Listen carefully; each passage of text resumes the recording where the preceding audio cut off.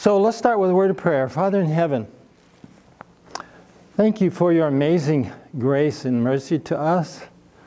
Thank you for the promises that give us such hope for what you can and will do as we turn our lives, our will, over to you and let you give it back to us, we're told, formed in your own image, for we ask it in Jesus' name, amen.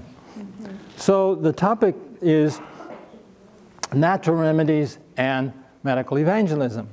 And I don't know how many of you see a contradiction or a contrast there. Just that title, Natural Remedies and Medical Evangelism.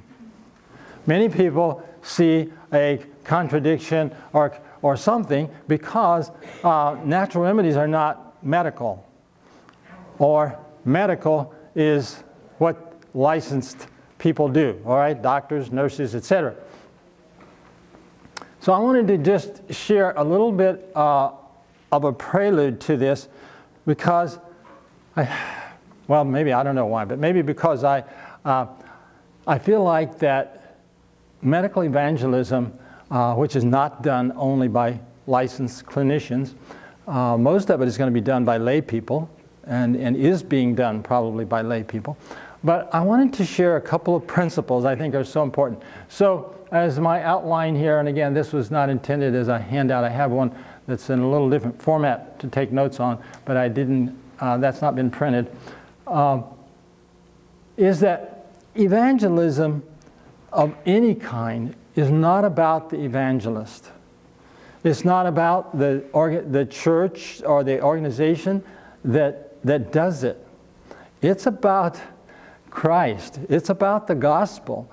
And sometimes we, in our efforts to do evangelism, medical evangelism, health evangelism, whatever you want to call it, we have a tendency to focus on the presenter, the team, the people who are doing it.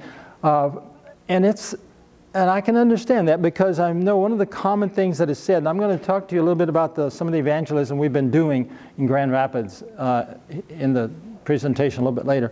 But when the health guests, as we call them, or the participants in the program, the Lifestyle Change Program, they almost always talk about how they felt loved. I remember some people that came, we did 2 in Grand Rapids recently, one in September, one in October. And a number of the people that were in the September program were not Seventh-day Adventists. They weren't church members. They were coming occasionally to Sabbath school. They weren't, English was a second language for them. And they made it, they kind of surprised me, maybe even startled me by what they said was, we have been in this country a number of years, and this is the first Caucasian people we've gotten to know that we feel like we know them and they love us. Now, I didn't take that. I don't know how one should take it, but I didn't take it as a criticism. I didn't take it as though anybody had done anything wrong.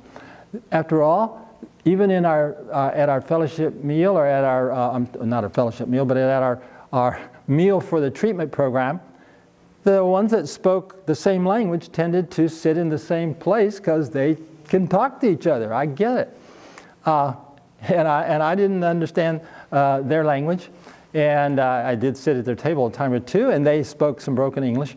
But the point is, language does separate us, and that's not a sin. If I'm not mistaken, that was done by God, right? At the Tower of Babel, I think, is when we ended up with different languages. And I don't believe, so maybe I'm radical compared to what some of you are thinking, but I don't think it's wrong that I tend to associate more with people I can talk to. And I'm not surprised when they associate with people they can talk to. But what was so neat was, even though there was this language difference, the program produced a sense of fellowship and comradeship that they literally said, we've never had this. This is the only Caucasian group. I don't remember what word. I don't know. They may have said Caucasian. But anyway, it also helped me realize that I do need to reach out like at church or wherever, to people that are not my natural, you know. And so anyway, it was good. I mean, overall, it was good. I mean, it was a good thing they said, right? And we didn't work at that. You know what I mean? We didn't like have a little confab and say, well, we need to make sure we reach out to the ones that can't speak English. We just were treating everybody with the same kind of love and treatment. What they were impressed with was because we were using hydrotherapy treatments, and we were using chair massage, and we were using poultices, and not a few people hardly ever have anyone touch them except a family member. And you know, in our modern lifestyle, there's not a lot of touch. And on the one hand, you can almost understand it. I don't know, maybe you're familiar with this, but adult males have reason to avoid being alone with a child or a woman that they are not a relative. Even you can't even get in trouble if a child accuses you of something. You are guilty until you can prove yourself innocent. And so, as physicians, for example, we would never see a patient of that type without someone else present, unless there was, you know, some compelling. Anyway, my point is, I'm just trying to point out, in our modern society, there is a lot of reasons why some people don't want to be touching or even in a place where they could be accused of having done something wrong. You're acquainted with that? Mm-hmm. Yeah. And I'm not saying that it's not reasonable. There's bad things happening. So I don't know what the answer is. Well, the answer is that we're going to put an end to the sin experience soon. I don't know just how soon, but it's going to end well. We are going to be rid of all that kind of stuff. Well, anyway, so most people tend to think about, when they have this testimonial at the graduation, they tend to think about, oh, my blood work is so much better, my risk factors are so much lower. And I certainly, as a physician, I look at that. But what I find so interesting is that they talk about the people that they had shown them love. But anyway, I just think that this first point I wanted to make here is that the tendency is to glorify man, to glorify nature, to glorify that instead of, so that's why I think we have to be especially vigilant about bringing glory to Christ, glory to God, glory to the gospel, and not to individuals, and not even to the treatments. That's one of the things about natural remedies, is that we can tend to use them or think of them like an alternative to a medicine. But that, I think, is wrong. It's not an alternative to a medicine. A medicine is a, well, pharmakia is the Greek term, but anyway, it's like a antidote to the problem. Well, natural remedies, I'm going to show you the reasons why, the basis for why we use them. And while they are physiologic, it's not, that's not the primary reason that we use it. I want to point out something else here. So this second point is about Satan. Satan is called the prince of the power of the air and the prince of this world. And there's in Ephesians and in John. So if there's any doubt about this, think about the story in Job, where, right, the sons of God came together to meet, and God apparently sort of put Satan to the test, says, have you seen my servant Job? Right? I always find this dialogue interesting because it was God that sort of started this little thing that they had, and but he didn't really start it. If you really think about it, Lucifer started it when he accused God in heaven, and so this is a continuation of that, right? We all understand as that there's a great controversy going on, and the issue is still very active. It's not been settled yet. And I know we have the prophecy, we know how it ends, but the events are still transpiring. So anyway, and there I quoted in Job 1:13 to 22 and 2 verse 7, and what those refer to is where as soon as God said, okay, he's in your hands, just spare his life. That was in chapter 2. Chapter 1, right? He said not to touch him personally. So the point is, think about it for a moment. The only limitation on Satan's power that we are aware of is God's hedge. God tells Lucifer, Satan, thus far and no further. All right, well, let's follow that logically a little bit further along. So 2C there, he's got great latitude to work out. He's being given great latitude to work out his designs in order to reveal the true nature of his assertions. So he says God is arbitrary and unfair, and you have to watch out for yourself. We each need to be taking care of our own interest. Basically, that was Lucifer's charge. So God has given Lucifer a great deal of latitude so that the whole universe looking on will have no question that Lucifer's approach is faulty. It is not valid. It's not something you want to do. And I'm just amazed personally. I mean, I was converted in my 20s, and so I was an adult, and I was astounded to learn about the condescension of God. I thought, what an amazing creator that would give us this kind of latitude. You realize he's basically put himself on trial and let us be the jury and the judge of his character. Now I realize he's still the omnipotent judge of all things, but he submitted himself to my judgment. In fact, I was impressed that God gave me the choice to kill my Creator. I mean, I didn't personally do it, but he gave us as mankind, obviously, the ability and the opportunity, and we did it. We killed him. And I know none of you in this room did that. I'm not at all convinced that if we had been alive, or if I'd been alive when Christ was living, that I would not have been part of that crowd. I can't prove to you that I wouldn't have been. There were some mighty religious people there. So, Satan has tremendous power. That's important for us when we talk about these natural remedies, because if I were to ask you, what is one of the biggest impediments in the church or the people that we know to using natural remedies? Give me a couple. What are some of the reasons that we don't see more of it or we don't do more of it? Credentials. Credentials is a great thought, absolutely. And so that makes us a little afraid, right? In the church, certainly, the risk management people seem to be extremely afraid of it because of the litigious society. But what does Ellen White, do you know what she says is one of the main reasons that we don't see more of it? It's because it takes work which many are unwilling to do.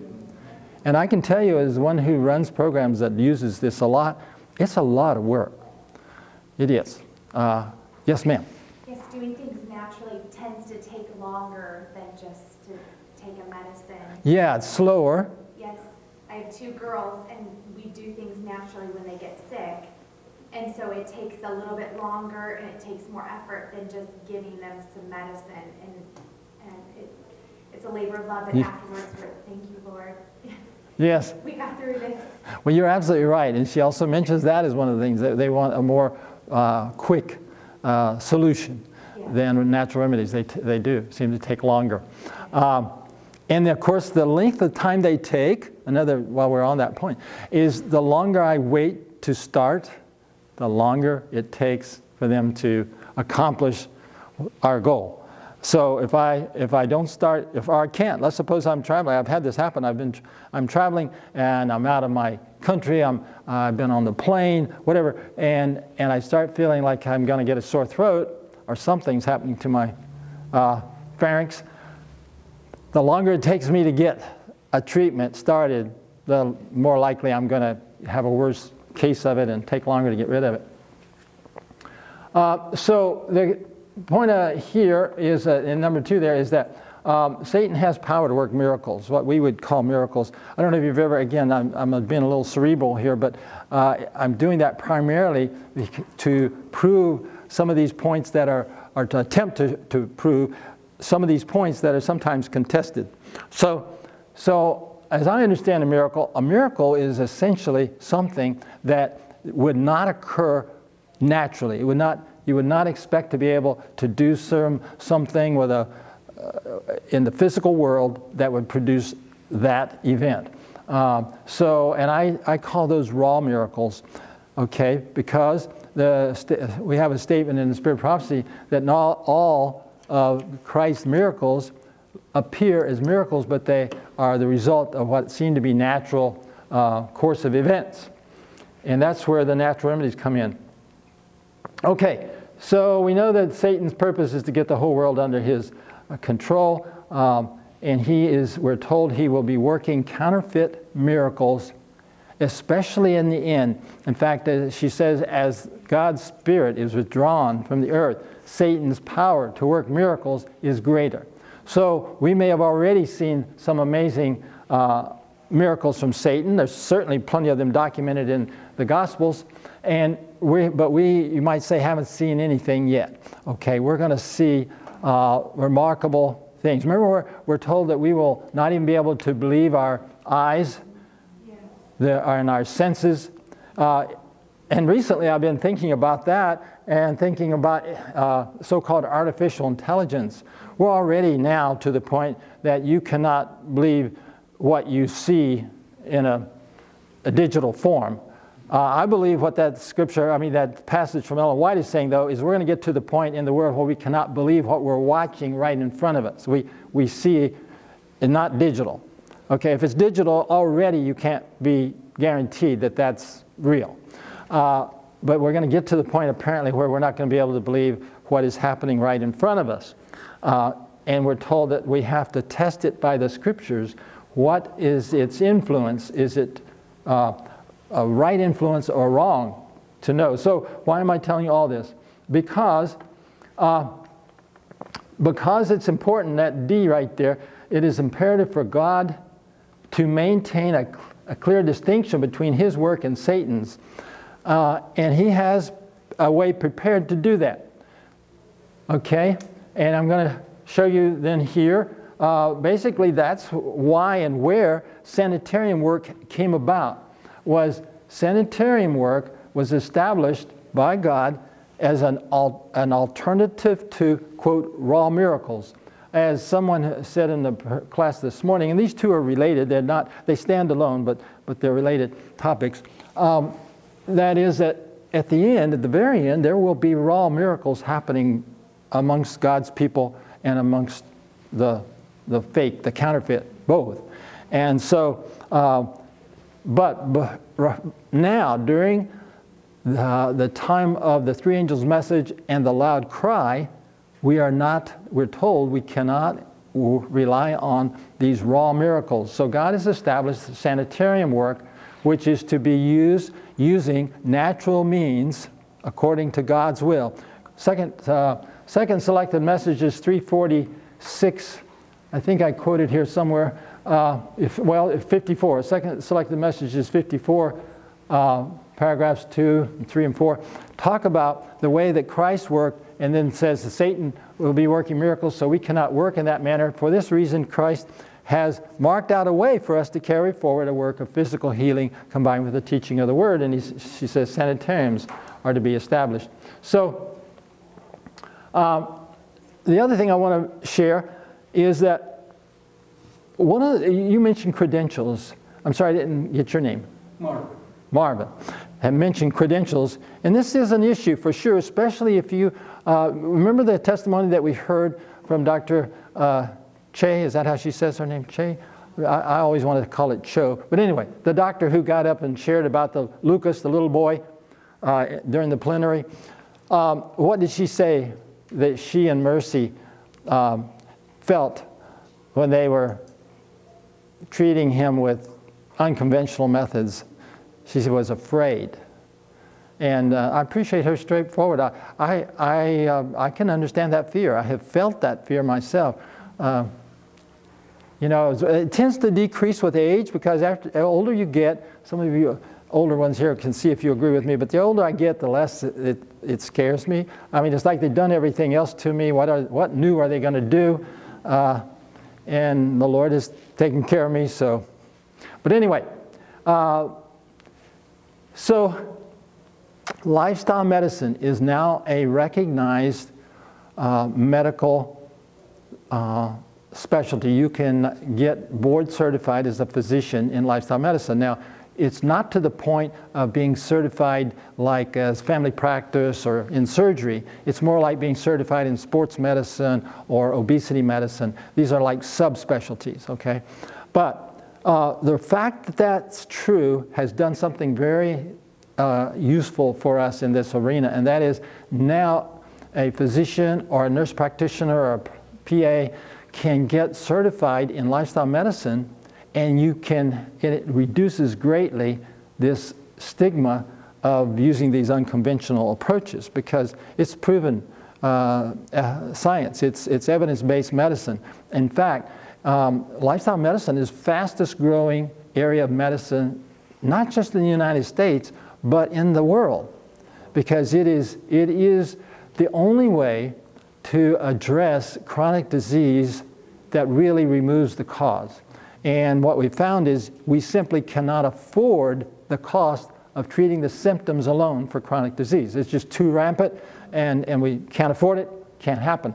So lifestyle medicine gives us an opportunity for medical evangelists to use God's simple methods. The one I use is, the acronym is Start Anew. And in fact, we have a website, it works perfectly, startanew.me, and I'll show you that in just a minute. Got to make sure I don't take too long on these so-called preliminary points. But I'll put this over here. So let me skip on ahead here a little bit. I'm going to talk to you about the programs that we're doing. And so it looks like in my notes, now's the time to do that. Okay. And then we're going to cover a couple of points at the end. So let me now go to my slides. And I have a slide program here I want to show. So I gave this just a few days ago at the Lansing Seventh-day Adventist Church, but I think you'll easily catch the connection. Yeah, so I give this talk at a lot of different kind of audiences, and some of them it's very important for me to acknowledge what my conflicts of interest might be. The only thing that I have to advocate here that relates to me personally is the Start Anew Me program, but it is a nonprofit and it is a medical ministry program in Grand Rapids. Yeah, so it's you'll recognize these: sunshine, trust in God, air, rest, temperance, abstinence, nutrition, exercise, water, and you. So my wife Sally and I, as you've heard, we've been around a while, and so we were engaged at Weimar in 1979, and while we were there, the New Start acronym first came about. It was Ernie Baxter was one of the health guests, and he's the one that won the contest they had on the campus for a acronym for these natural remedies in Ministry of Healing, page 127. Well, Ernie is a really smart guy, and I love that acronym, but he had to do one thing to make it work, and that was he had to change where she says, on page 127, she says abstemiousness, and he transformed that into temperance. So by using temperance, he could have nutrition, exercise, water, sunshine, temperance, air, rest, and trust in divine power. It was a beautiful acronym.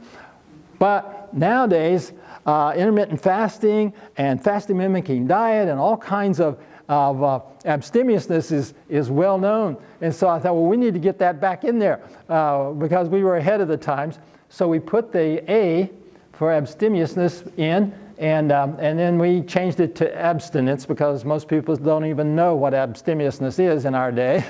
And I mean that literally, but it's also kind of funny. I mean, we don't know what abstemiousness is. We know what overabundance is. right? I mean, our biggest problem with diet in our country is we eat too much, frankly, not that we eat too little. Anyway, so, and then I found the suffix, whatever, is .me is pretty common these days, so it worked perfectly. I thought, start a new .me. Start a new .me. So it's basically like New Start. In fact, being an acquaintance and a friend of Nedley, I contacted him to see if Weimar would have any concern about this infringing on New Start, and we discussed it and talked to it, and there's no problem. We're good. And so now I'm a data guy. I'm trained as an epidemiologist as well as a physician. And I have a computing background. So if there's too much information on here for you to worry about, okay, unless you are a statistician type person, because I've got p-values and sample size and all that. But the bottom line is the colors. If you look at this graph, you'll see that there's 3 columns for every measure that we tracked, okay? And they're listed across, okay?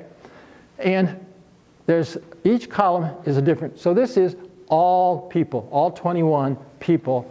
This was their beginning weight and their ending weight, okay?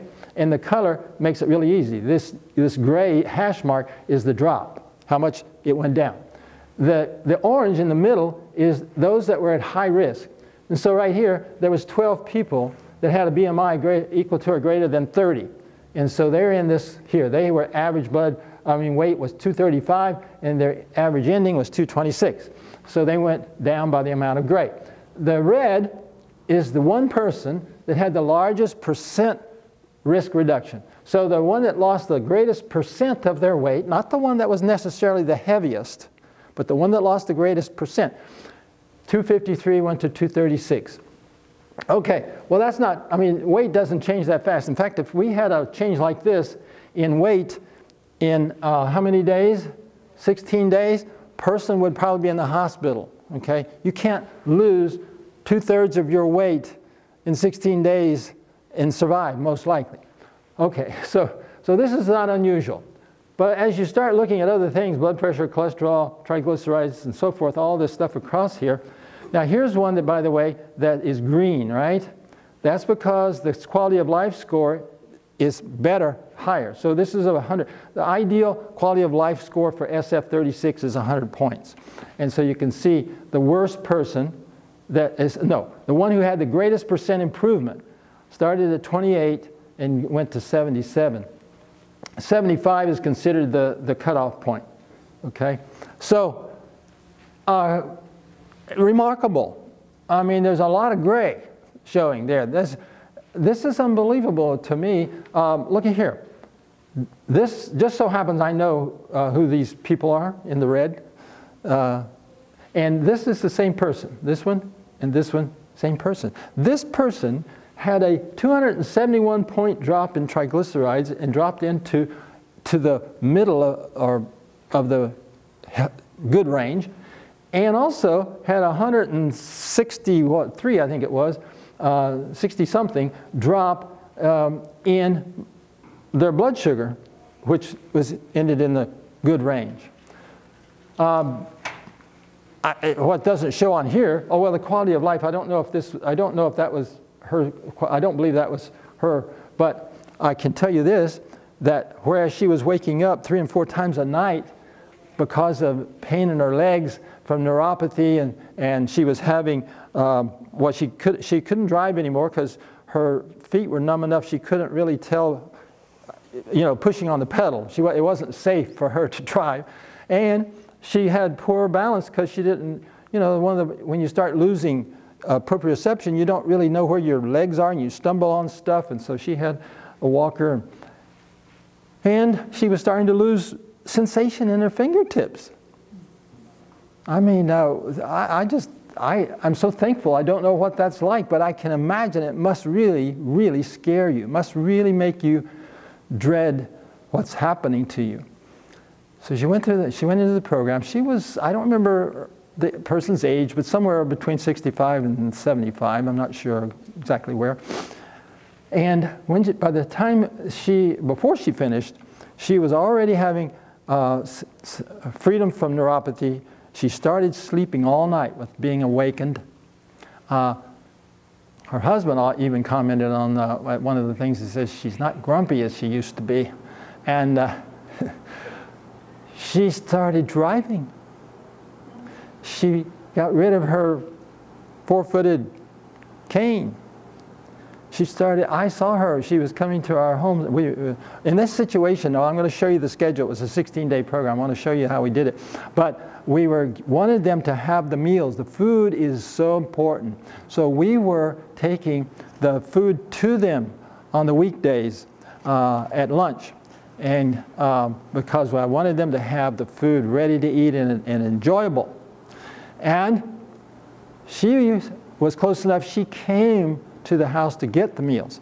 And so I could see her almost every day, and you could just see, I wish I'd have been smart enough to take some pictures, but you could see the difference happening in front of your eyes. And especially when I saw her walk up the 2 or 3 steps up to our stoop to the door, and she didn't hang on to the post and so forth like she had been doing to stabilize herself. Anyways, she just said 3 days ago, I think it was, she said, I think I'm going to throw away my handicap parking permit. I thought about it, but I wonder, I haven't decided what to do. I thought about it immediately saying, well, you don't have to throw it away to stop using it, in case. But I thought, no, that's not faith. That might discourage her, and I don't want to discourage her because she is making tremendous progress. She's lost some 20-some pounds, not a whole lot. See, this is just in 16 days. The marvelous thing, as you know, I hope you know, is that it keeps on going. So well, let me get here, see where we are. Oops, I don't want to do that yet. Go back here. All right. Apparently the slide I was thinking was next is further down. But what I wanted to share was that the program is a 16-day jumpstart or launch. We launch the program with a 16-day intensive intervention. But it is actually a every week meeting for 3 months with various people from the team, so that they are always connected. In other words, we provide ongoing support. It's an alumni group, and they're encouraged to invite anyone who they told what happened to them and they said, wow, I'd like to know more about it. Tell them to come with you to the alumni meeting, and every alumni meeting they bring taste samples only, okay? Don't bring a meal. Because people, in fact, people were bringing too much, and the other alumni were wanting to be kind, so they came to us instead of to them and said, we don't eat supper anymore, and we really don't want to have a meal as part of this because we feel like we need to eat, to be kind to everybody or whatever. But we've been having such success because we put them onto a 2-meal-a-day plan as part of, it's called early time-restricted feeding is the scientific term. Early time-restricted feeding. We Adventists would know it as the 2-meal-a-day plan. But anyways, and so we told them, well, that's right. We'll remind them, you're supposed to only bring taste samples. And it's got to be made out of a recipe in the cookbook that we supply. And so anyway, that's what's happening. I'm missing a meeting as of last night. I missed that one. I will be there the next time. I'm excited about doing it. It is so fun to see what is continuing to happen to these people. Now, why is that a need for medical evangelism?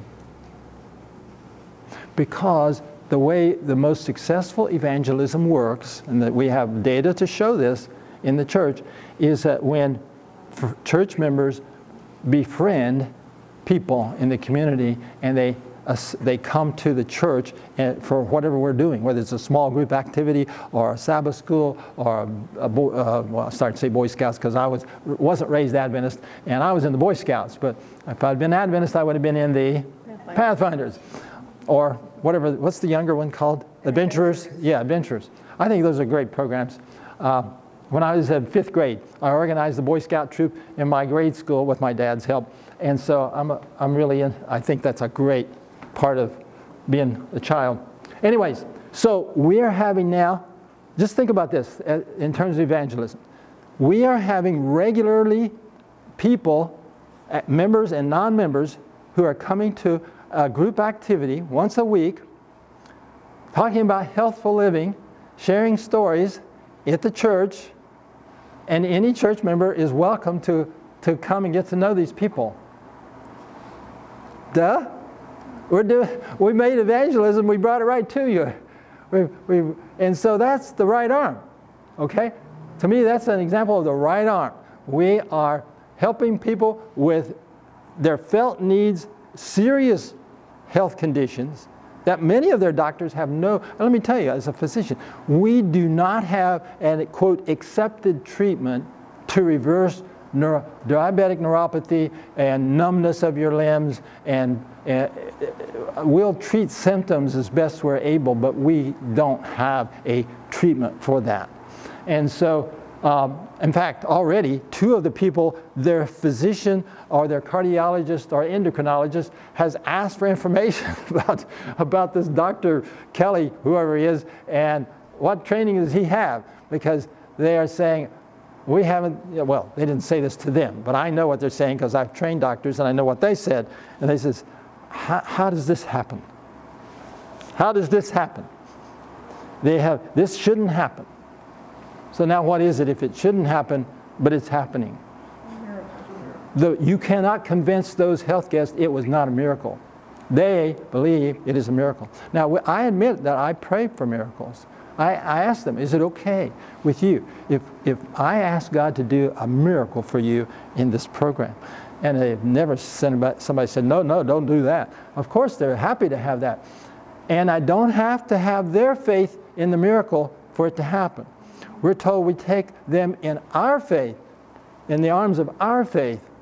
And I tell them, God has done amazing things many times for me. I don't know what He will do for you. For example, I would not have told this lady, oh, we have a cure for your neuropathy. Listen, I tremble at some of the things that they come with. Lord, please help us. I don't know what to do for this. We're going to just do your instructions. We're going to follow the instructions as best we know how, and we're going to ask for miracles. And all I can tell you is it happens. Amazing things happen. Maybe that is what I should do. I'm just impressed to tell you another story. I may not get through all my slides. I got to tell you this one. It illustrates, and this will happen to you. And you don't have to be a doctor to do this. In fact, being a doctor can be a detriment to doing this for the very reason you mentioned. Right? If I'm concerned that the medical community will get upset with me, they can take my license. They can cause the medical society to come after me, etc. Okay? I don't know if they could put me in jail if I didn't do anything harmful, but they can certainly change my life as a physician. So there's reason to be concerned. But here's the nice thing. We're making this so that there's nothing medical that is being done by the church members. Nothing medical, okay? All the medical is being done by volunteer clinicians, licensed clinicians, and it's done in a way that is not, it's not part of the main program, okay? So we screen, as part of the application process. I'm sorry I'm getting all out of order here, but that's all right. Part of the application process, we ask about their medical history and their conditions and their medications and so on. That's normal. And then we have these volunteer clinicians who review that and say, this one here is a potential problem because this person could crash on you. They just had a stroke a month ago and blah, blah, blah, blah. And so we're like, okay, we don't have to take everybody at the moment that they ask. We like to, but so we tell them, you probably ought to look at going to a residential program maybe or something else. Okay. And then the other thing they do is when the blood work comes back, they look at that and say, okay, we need to talk to these people about certain things. We have a group appointment and give all their results back, and the clinician is present to interpret it and answer questions and so on. So anyway, all the medical part is done by the clinicians separate from the education and the natural treatments that we teach them to do on themselves. So we're trying our best to be wise as serpents and harmless as doves, because the church has been already said, I think Dr. Hess said it last night in his talk, the risk management people are really kind of nervous, and I don't mean that to be a criticism. I do believe this. I do believe, don't you find it, just a little side here for a moment, but don't you find it ironic that the church is preaching a message that says that we are going to face an economic boycott and we're just going to sail right through it. We're going to work for God and give the loud cry in the middle of a boycott where we can't buy ourselves, and yet we're scared to death over finances right now. I don't know where the conversion is going to come, but to my way of thinking, simple mind, we're going to have to get away from being scared to death over finances if we're going to crash through an economic boycott. But anyway, whatever. Yes, ma'am. Our churches aren't preparing us No. for what's coming. We prepare individually, right, every day and trust the Lord, but our churches are not preparing us. Yes. I think I understand, and I agree with what I understand you to be saying, that the churches are not having this experience and are not training us how.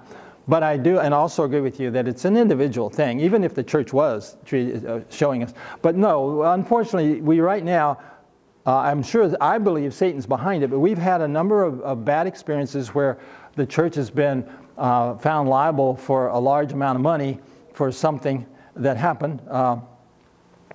I don't know that it's ever happened because of doing hydrotherapy and health education, but somehow it's carried over. They're worried about that. You know, the ones that I'm familiar with have been child abuse at a school or something like that, and that's, to me, that's apples and oranges. We're not doing anything. Like I said, the way we've got it now, we don't even draw blood on these people. We let LabCorp do it, and so anyway.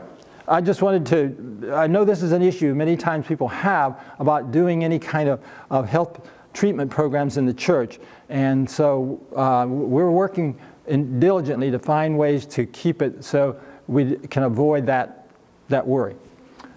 Okay, and by the way, I want to say one other thing. Actually, you do not need to do anything medical to people who are not on medication. If the people that come to your program are taking no medication, they're not under medical care, you do not have to do anything that requires a doctor. The reason that you have to have a doctor involved if they're on medication, certain medicines, is those medications can be dangerous. They can reach dangerous levels if you give them a lifestyle change that reduces their condition. Now they can be over-medicated, and that can be dangerous. So, but anybody who's not taking medicine, or is taking, I mean, I don't know what would be, like if they're taking levothyroxine or some kind of, even type 1 diabetics, they're on a medicine, but they know how to control it. And it's nothing, again, you don't have to have a doctor involved. I like to have a doctor involved because I like to show people the blood test changes. So you got to have a doctor to order the blood test. Anyway, let me move on. Yeah, okay, so I was telling you about, so I'm going to now make a little transition, okay? And let's see how how this goes. I may have to turn some lights off.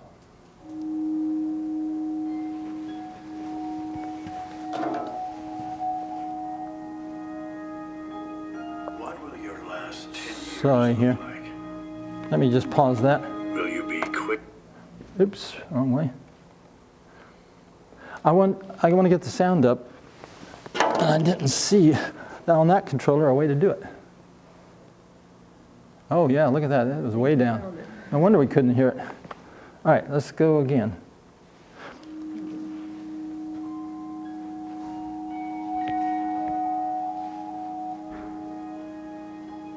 What will your last 10 years look like?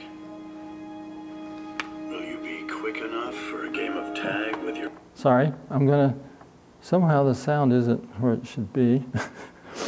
Are you able to hear? You're not able to hear back there, are you? I can hear you. All right, well, my apologies then for stopping it. Let's just go ahead and do this. I'll back up just a little bit here. Will you be quick enough for a game of tag?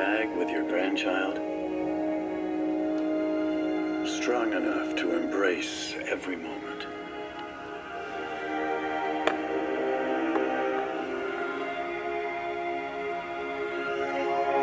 Will you grow old with vitality? Or get old with disease?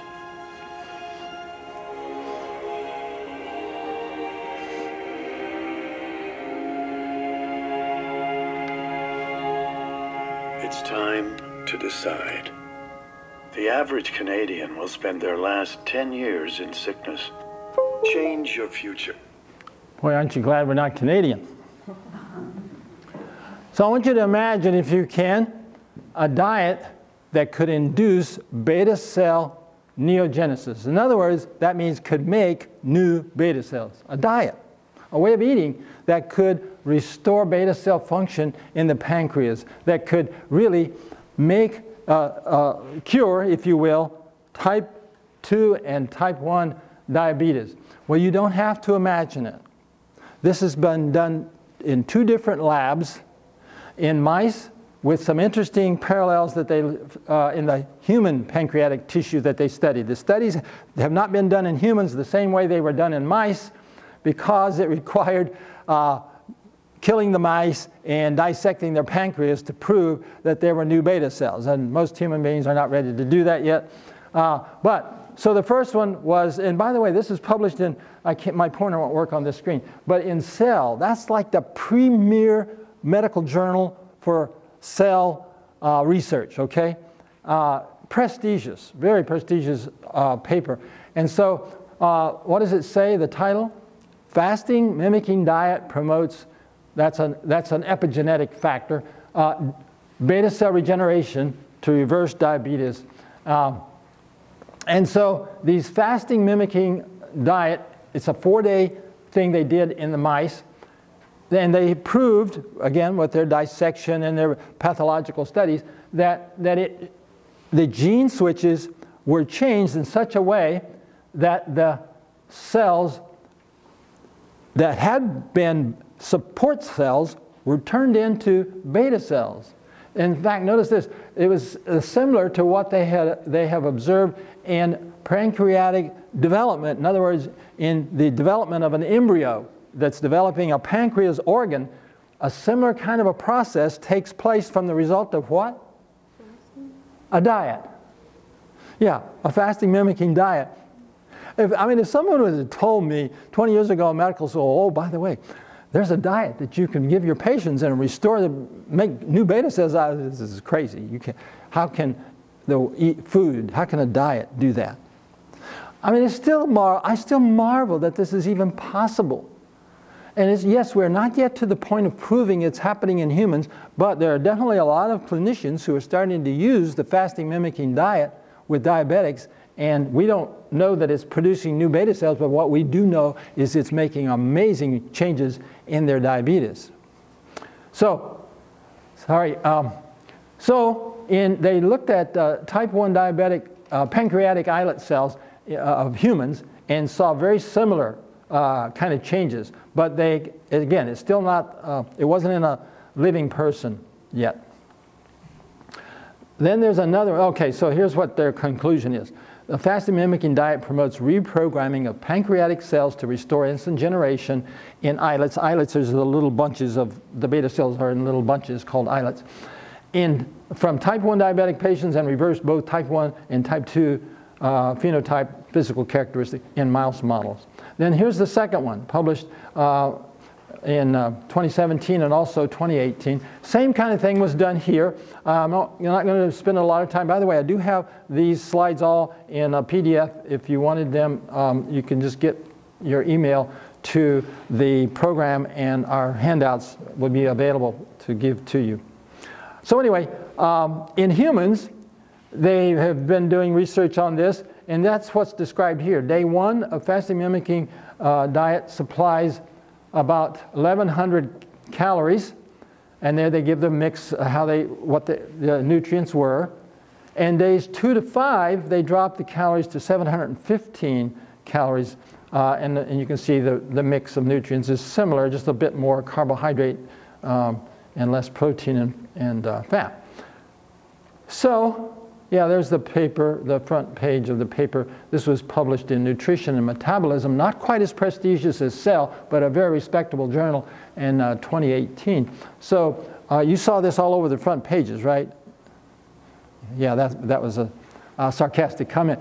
Yeah, it's interesting why is this not being shared? They should have told us everything you could possibly want to know about COVID. Sell their but drugs. Do you know, I have a friend, a doctor friend out in California who has a lifestyle medicine practice.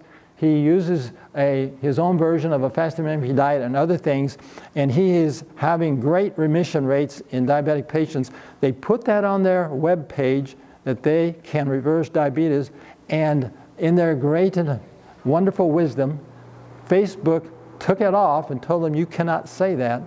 According to the experts, diabetes is not reversible. We cannot allow you to put that on you. That is disinformation.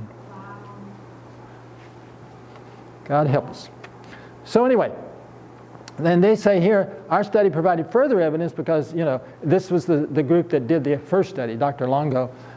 So we've got this, and it says here, notice what it says, we propose that the pattern of intermittent fasting is key. This does not happen if you go on a permanent or long fast. It's the cycling. Apparently, it's a cycling process of low calorie, high nutrient, and then back to normal eating for a couple of weeks or whatever it is, the rest of the month. And then you have another iteration. So each one of these studies used 3 iterations. All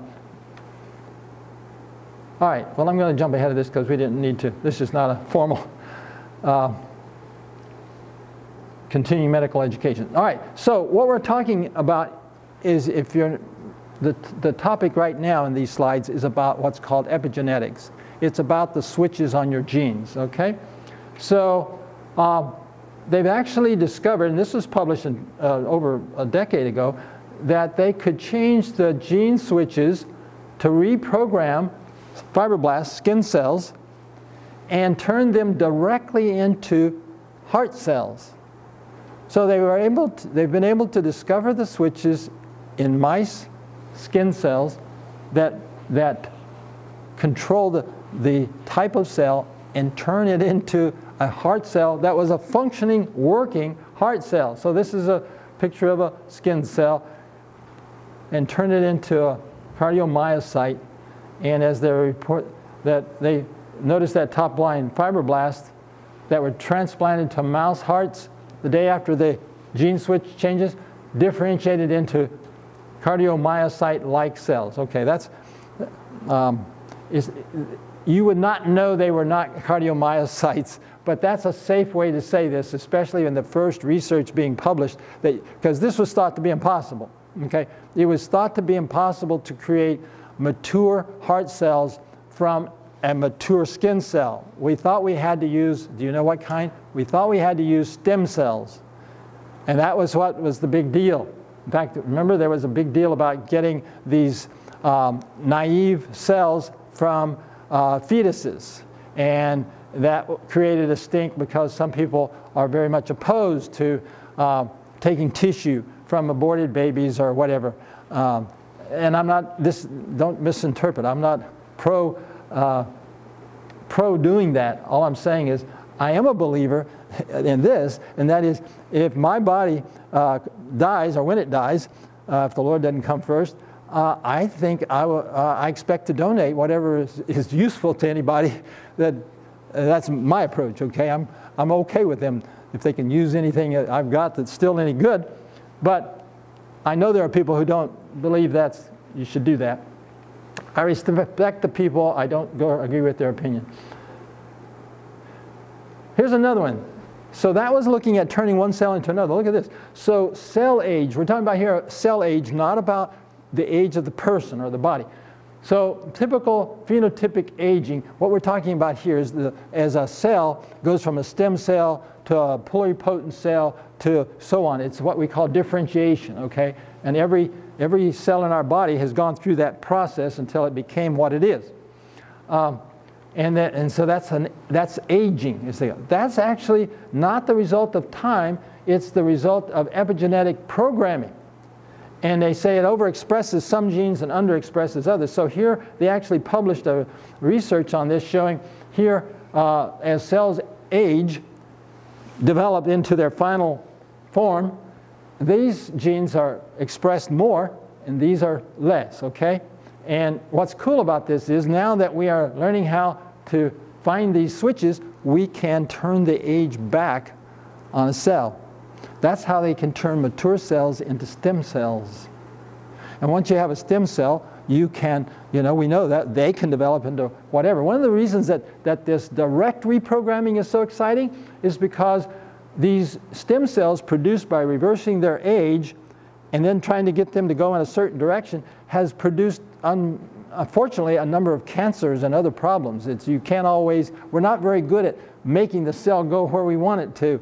But when they discovered how to turn it from one cell directly into the other, that's a real boon. So now let me share with you a couple of case histories.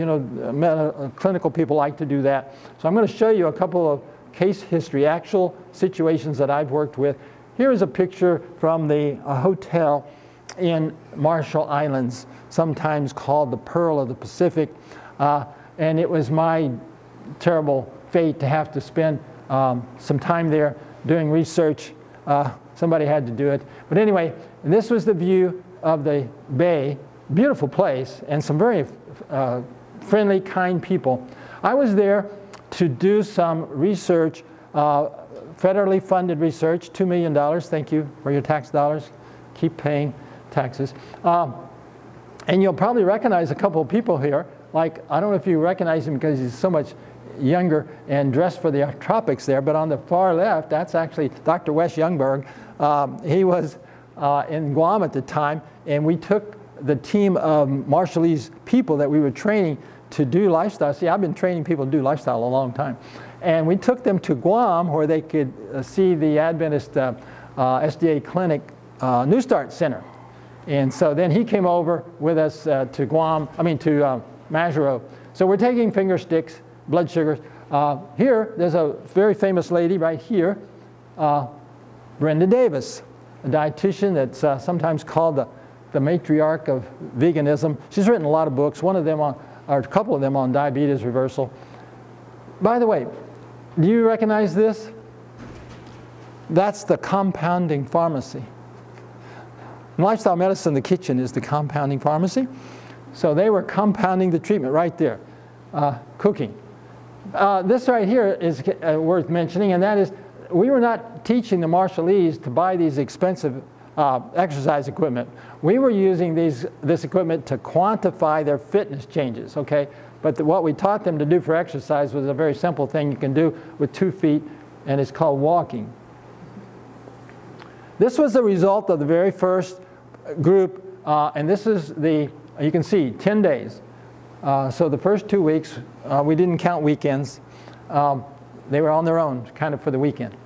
But this was the kind of blood sugars that they were having on the day one.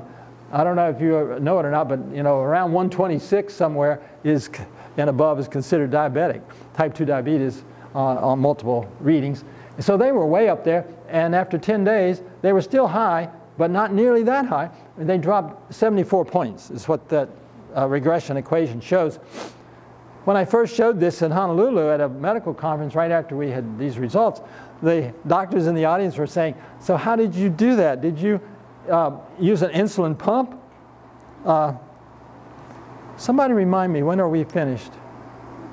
I've lost, 4:30? Oh, 1 minute.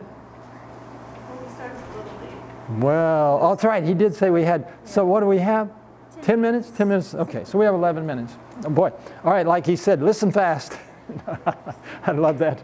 Anyway, so there were 2 people in this group that were on insulin. We had to stop the insulin. We couldn't, they were getting hypoglycemic because we were using something more powerful than insulin. Now, I know that sounds like heresy, and in fact, even some of you who are favorable to lifestyle medicine will think, well, Dr. John is obviously given to overexpression. I'm telling you not. Ask Dr. Tim Riesenberger, who was just in the previous speaker. In the ER, somebody comes in with high blood sugar, he does not give them a shot of insulin. he gets them walking in the hallways, and in the walking will lower their blood sugar as faster than insulin, and it does not have the risk of overshooting the mark and having to give them orange juice or some kind of something to bring their sugars up. So it's effective.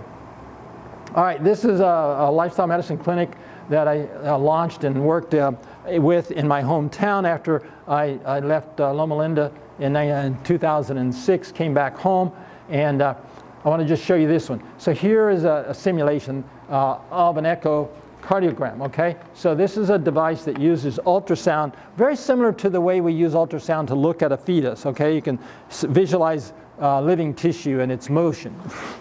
And the reason is that in heart disease, when there's an inadequate blood flow, it tends to cause a change in the way the heartbeat happens, okay? It'll look, and when you have, I wish I had one of a faulty circulation, but what will happen is part of the heart looks like it's limp, okay? So you can have one half of the heart sort of limp and the other one's working, and you know it's called hypokinesis. All right, so this story involves that. So here was a gentleman that had seen the cardiologist, and he says, after that we've reviewed everything, here's our plan. We recommended he undergo coronary angiography with intervention if indicated, which in plain English means they're going to do an angiogram, they're going to put some dye in his coronary arteries, they're going to look for a blockage, and if they find one, they're going to put a stent in there. Well, this, you can probably tell we share a name. This is my older brother. I have his permission to share this. And this was just after we left Loma Linda and got back, so he was one of our early. But he had this study, and he had clearly some blockage, something wasn't working right in the heart. And so he came and spent 2 months with us in our lifestyle program, went through 2, ours were at that time a month long. He went through 2 of them, and then he went and got another cardiology report, and this is what the cardiologist said the second time. This was about 2 years after the other one. The echo portion of the test is negative for ischemia. Patient done well with lifestyle changes. He will continue with diet, exercise, and aspirin. And I talked to Dr. Austin here, and what he actually told me one-on-one, he says, you know, I'm not so sure that he actually had heart disease. It might have been artifacts. In other words, that cardiologist, looking at 2 different studies, could not bring himself to believe it was possible to reverse that kind of disease. But it is possible, and it's been documented by much better research than my just little anecdotal story. Let me just show you this. So here is a study done and published in New England Journal of Medicine, 2009. This was a study published by surgeons who are doing bypass surgery, okay?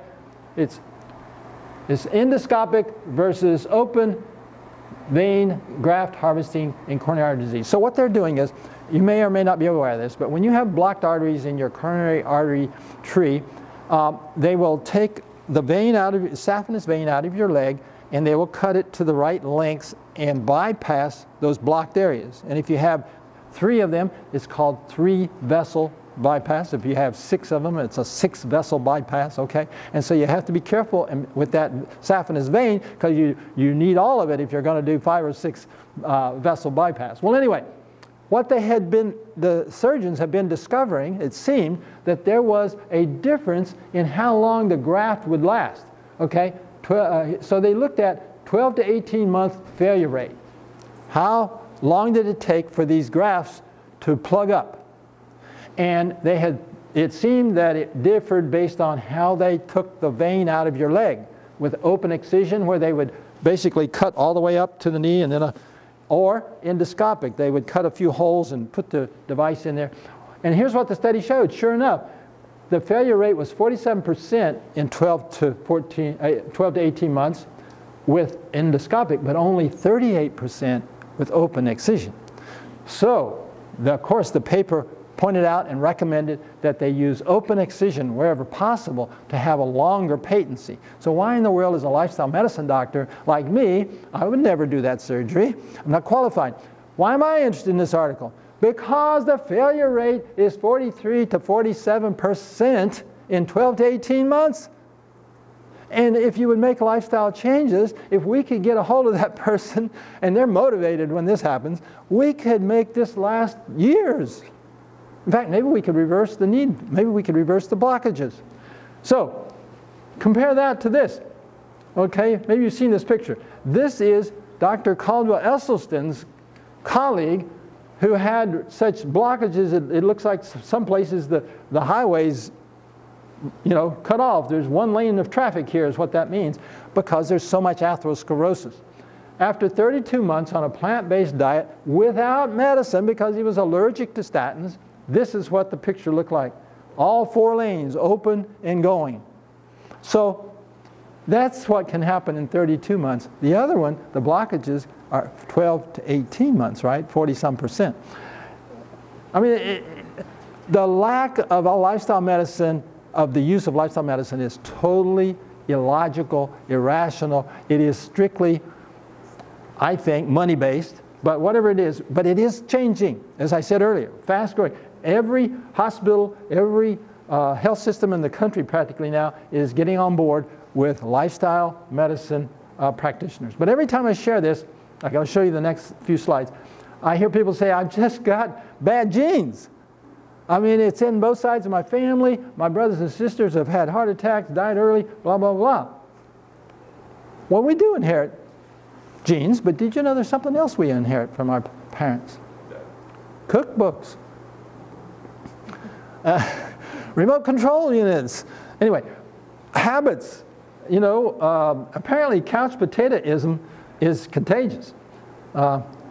Anyways, there was a Time magazine, whole issue in January 2010. The whole issue was about why your DNA is not your destiny. The new science of epigenetics does what?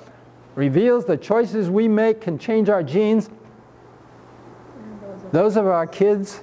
Now that sounds like an exaggeration. I'm going to stop when I get to that point. So quick review of history. This is the actual picture of Watson and Crick getting the Nobel Prize award for proving that deoxyribonucleic acid is the molecule of inheritance, okay? This is a picture of a younger picture of Dr. Francis Collins. He was director of the NIH during the COVID. He retired, but he was the leader of the Human Genome Project. 3 billion base pairs of human DNA in every cell, okay? This is, by the way, what a base pair. This is like rungs on this twisted ladder. Every rung is a base pair. 1, 2, 1, 2. So there was how many billions? 3 billion? Someone estimated, by the way, there's over 1 trillion cells in your body. Estimated if you could, and this is in one cell, if you could take all of those, and they're about 2 meters long, that 3 billion, that it would reach to the moon and back. I don't know if that's true or not.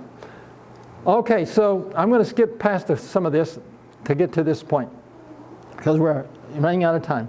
And that is, I want to, while you're looking at this whole picture and figuring out what those are, I want to tell you how they came about.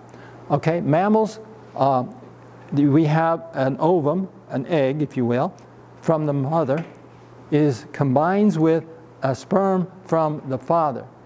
Okay, those cells either die in a few hours or days if they don't merge. Their fate is either we have to get together and form a zygote, and then we can start working, because each one has only half of the pair of 23 chromosomes. Okay, so these little triplets here, they all obviously had success. The ovum and the sperm combined, made a zygote, and the zygote then can do one of two things. Either it can die or become 2 cells. So it became 2 cells. Each of those cells became 2 cells. And in the case of human beings, 9 months later, approximately, we were born with trillions of cells.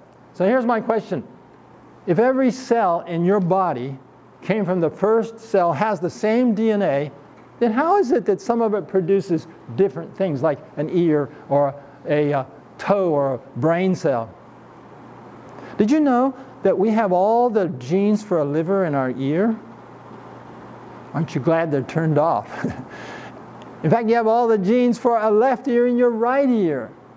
Every cell has all the genes for any cell. So that's why you could turn a skin cell into a heart cell if you turn on and off the right genes, because that's what makes a cell what it is the expression of the genes.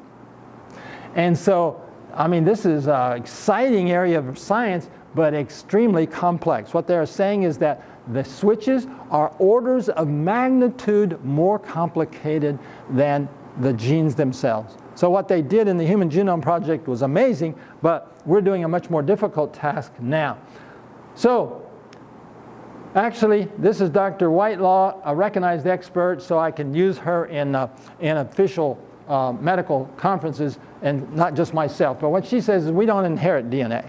We inherit chromosomes, and chromosomes are only half DNA. The other half is actually these proteins and molecules that control the expression of the genes. And now we've actually learned that a lot of what we used to call junk DNA, because it didn't have any genes, and it was stupid to call it junk, because now we're finding out that it's actually part of the switching mechanism. Yes, it doesn't make a protein, but it controls the expression of other parts of the DNA. So the Lord didn't make a big mistake and give us 98% of junk. It's complicated enough. I personally believe that He made it complicated enough that Lucifer would be limited in what he could do. We know he did do some amalgamation. We're told plainly that the briars on the roses and a variety of other things are the result of Satan's evil amalgamation. And we're told that if there was one sin above the other that called for the destruction of the antediluvian race, it was that of amalgamating man and beast. There's a lot of... So, and by the way, in case you didn't know it, science is again doing that. We are mixing the genes from species, cross-species, etc. And so far, it does.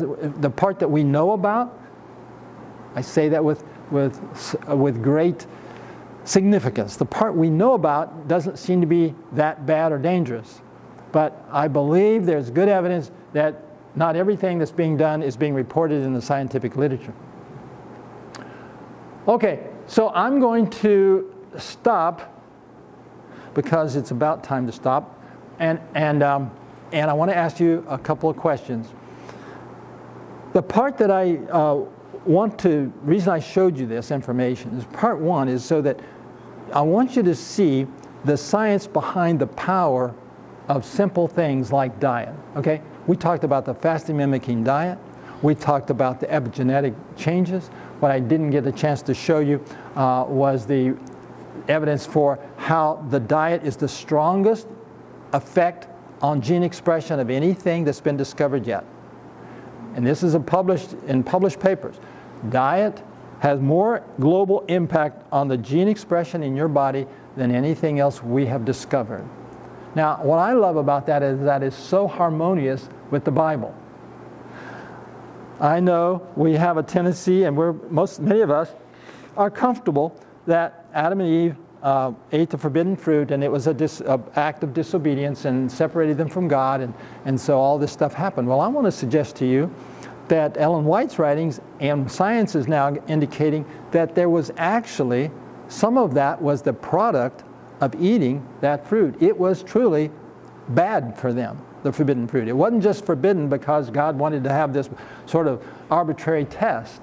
It was something that they should not eat. It was not good for them. And the reason I think that's important for us to understand is, listen, many people say, have you ever heard the saying, well, if it tastes good, I know it's bad for me.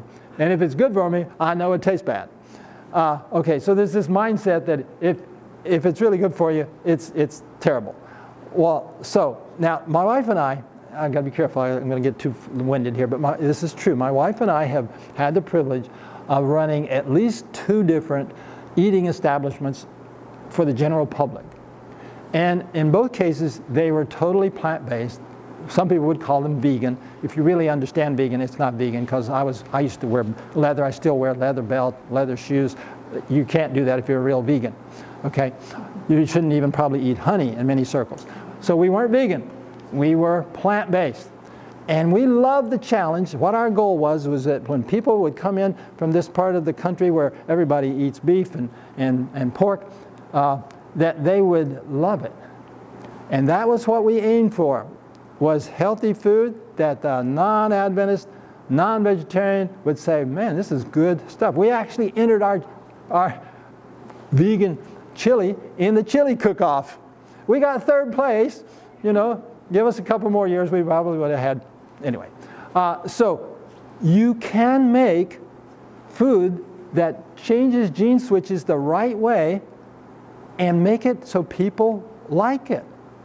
And that is why I think Ellen White called the cook 10 talents. A talent in cooking healthy food, she said, is 10 talents. So I wanted you to see the science for that, the powerful science. And the other thing I wanted to share was that you do not have to have a doctor to do a effective lifestyle program, but it is good if you can get one that will help you do the blood testing, because the blood tests change dramatically. I know Miriam was in one of the programs, was it the first one we did here at Village? And she saw, not on your own self, but many people had amazing results. Very similar to what I had showed you. Well, I need to honor the instructions. I'm 1 minute late, I think. So let's close with prayer. And again, if you let, I'm going to make sure that Pastor Dr. Mike Hess says this publicly, but I believe the understanding is that if I send my handouts in PDF form and you ask for them, then they'll be able to distribute to anybody that wants it. Let's pray together. Father in heaven, wow, how wonderfully and fearfully made we are. Thank you for giving us the ability to understand as much as we do, although we still understand so little. I ask that you will bless us in the remainder of this conference and this meeting, but also I ask that you'll bless each one of us as we seek to do medical missionary work, medical evangelism for this world. Oh Lord, help us, keep us safe as we seek to work these large cities where the devil is doing so many evil things. I believe you are more than able to take care of us, and so send us forth with your Holy Spirit power, I pray in Christ's name. Amen. Thank you very much.